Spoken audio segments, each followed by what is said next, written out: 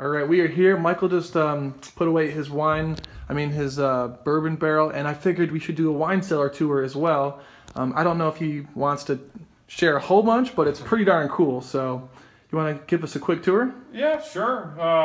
When we moved into this house, I had a small collection of wine, and this cellar holds a lot more than I'll ever collect. It holds about 800 bottles, but anyhow, there's some pretty cool wine in here if you know anything about wine.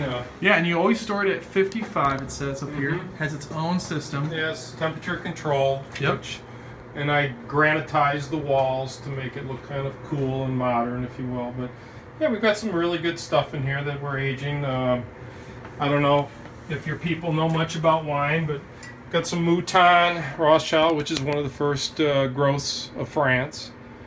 This year was what, 2001. We've got a couple of those.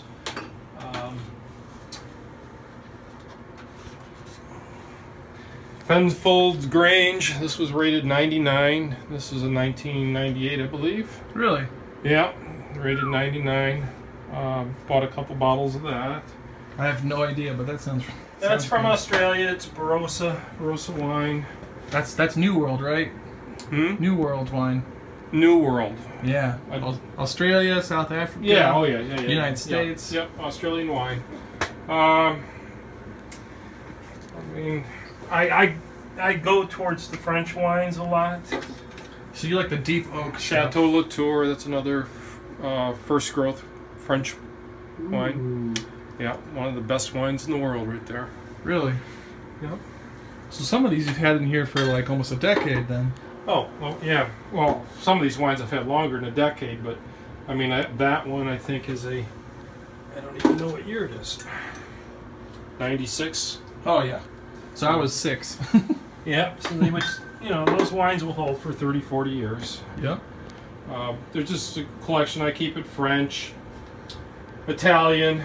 Got some Brunellos. Here's a beautiful. Oh, that's a special. That's a Magnum. It's a bigger bottle of a reserve Brunello. So what's a Brunello? I have no idea. That's actually where we're heading. Oh, okay. Yeah, to in Italy. It's a Sangiovese wine. Yeah, that's the grape. So that's a region in Italy, and you're actually going to visit? Yes. Yeah, we're going to do some tours. Nice. There and very cool. Anyhow, just want to kind of show you guys just really quick the setup. You got some upper shelf stuff up there. What's that? Some of the better wines that I've had over the years. Special wines. Very cool. Awesome. And 55 degrees is what you recommend, right?